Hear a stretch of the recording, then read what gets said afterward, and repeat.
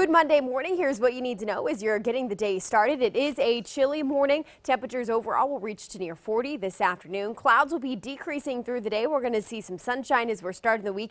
It's not going to be quite as windy, but it will be staying breezy as we go throughout the day. So hour by hour, here's a look at your day. Temperatures will be climbing out of the 30s. Clouds decreasing through the morning, becoming sunny into this afternoon with temperatures right around 40 degrees. We'll stay quiet right through that evening drive. Now again, it's not going to be quite as windy, but still staying breezy. Wind gusts around 20 miles per hour will be a possibility this morning. Those wind gusts will drop back into the teens as we go throughout the day. So your forecast for today, making it to around 41 degrees with clouds decreasing, quiet through this evening and tonight with temperatures back into the 20s. So a chilly start to your day on Tuesday, but again, we'll be back to right around 40 degrees into your Tuesday afternoon. We've got a warm up again on the way for the work week, making it to the mid 50s by Wednesday. Partly sunny skies, very small chance for an isolated shower.